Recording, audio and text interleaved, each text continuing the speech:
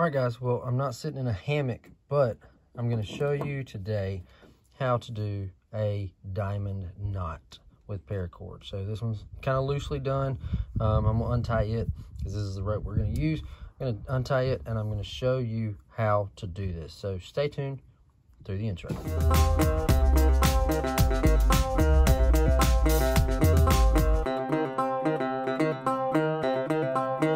All right, guys, welcome back. So like I said, I'm gonna show you how to do the diamond knot with paracord. In the past, we have done cobra weave. This is on our Gerber dime. And actually, I didn't make this one, but I have made a cobra weave before. I didn't make that one. And we've made a snake knot. You did all that on my Travax wallet, the snake knot. So I've got a video for the snake knot when I put up there in a card, or up there in a card, whichever side. I'm backwards today. So I'm gonna untie this, and then we'll jump into showing you how to do it.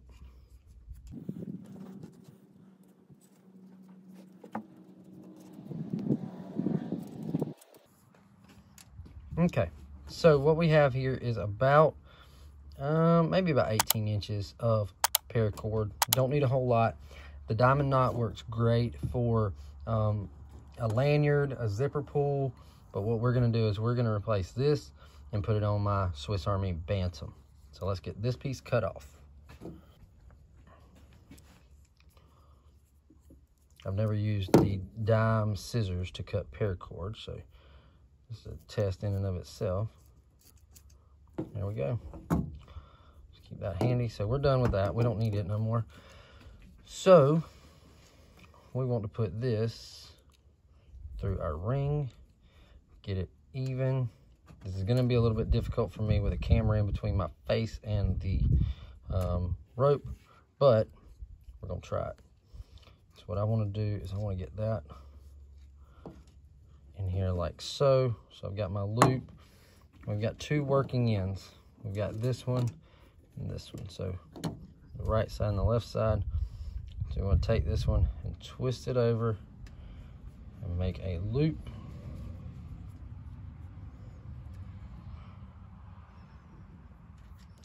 We're going to take the left side and go under, pull tight, and then we want to go under itself. And then back over that. So this is coming out from my finger, going around and coming back through. So we have that. Now we want to take our left end again, come all the way around. Now you're going to be looking at it going, you ain't got enough rope. Well, you can tighten it up just a little bit. We'll come around, go under this piece, and then come up under there. Now with this one, I want to go around, take it off my finger at this point, but we want to go around, we want to come up through the center. So you want to go around that main line. Now you're done. This is your snake knot. So the cool thing about the snake knot in this aspect is you have complete adjustability. So if you want it to be further down here, then you just work your line until you get it down there. But what I like to do is kind of pull a little bit, the two ends, and then pull the top of my knot. Pull a little bit, pull the top of my knot. Then you can see it's still pretty loose, and it's still got some pieces that need tightening. So you've just got to figure out, and I have to do it too. I'm not saying if you don't know what you're doing. You've just got to figure out what piece goes where so you can tighten it up. Now, this is going to go on my knife, so I like that length here. And now we just work. So we know this one goes here. So we want to pull that a little bit, and then you just follow it and keep pulling. Keep pulling.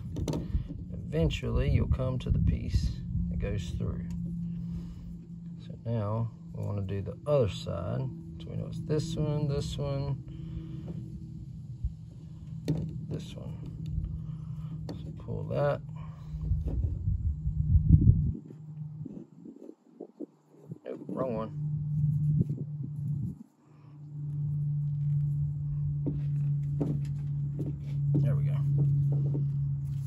right, so there is a diamond knot. So now what I'm gonna do is I'm gonna take only about an inch tag,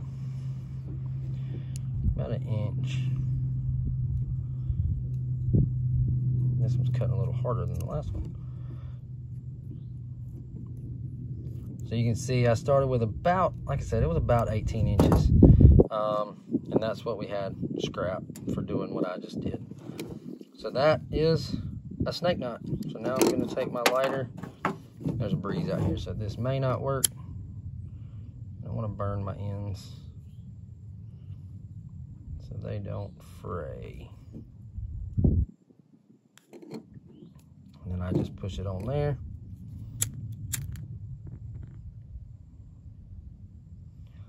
Just get it where it's starting to melt. Then you can just push it on your lighter. Now it's not gonna fray. And now I have my Phantom with a diamond knot. So I hope you enjoyed this video. This is the Paracord diamond knot. But you can really adjust this. I could have made this knot way up here. Tightened it up and then did another diamond knot. That's the cool thing about it. All you need is 2 strands. And you can do them all the way down. You can put them on a zipper pull. You can put them on a wallet. You can make a keychain out of it. You can just do it like I had first with nothing on here. All right, shoot, I could take it off of this. And, because it's a keychain loop. I could take off that and just put it on a keychain. So, that's the diamond loop, or diamond knot. I hope you found it helpful. If you did, make sure to smash that like button. Hit that subscribe button if you haven't already. Go check out the video on the Gerber dime. I did a review of it. I also done a review of the Travax wallet here. Did a video on that snake knot, making that snake knot on that wallet. So go check those out. Make sure to hit that subscribe button down here somewhere. And yeah, you hear my chicken, my rooster.